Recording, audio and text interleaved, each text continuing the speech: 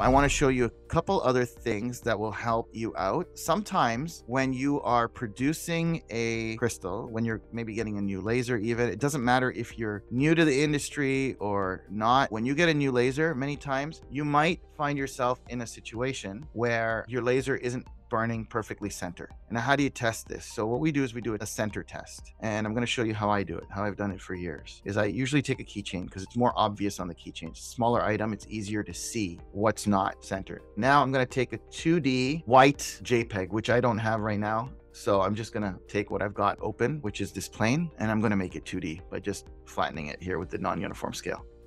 Let me just hide these clouds by double clicking on the layer. And all I want is white. So I'm just going to click here. And let's just zoom in.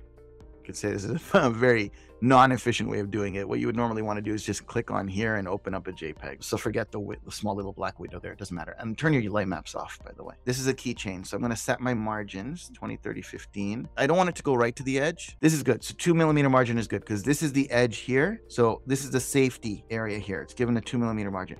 So I just change this to one layer.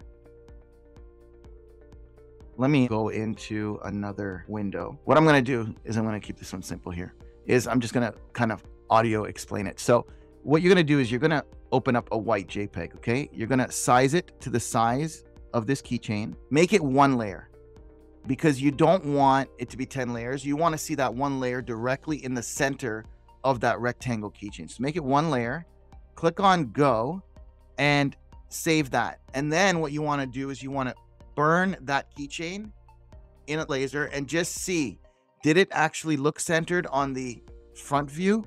So that means that from here to here it's centered. Did it look centered on the Z view? So that means right down the middle. Is that point cloud centered?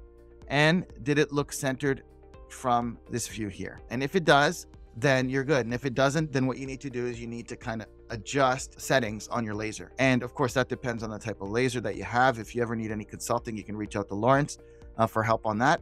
That's essentially what you do is you want to use a keychain, just a flat white JPEG in order to do a center test.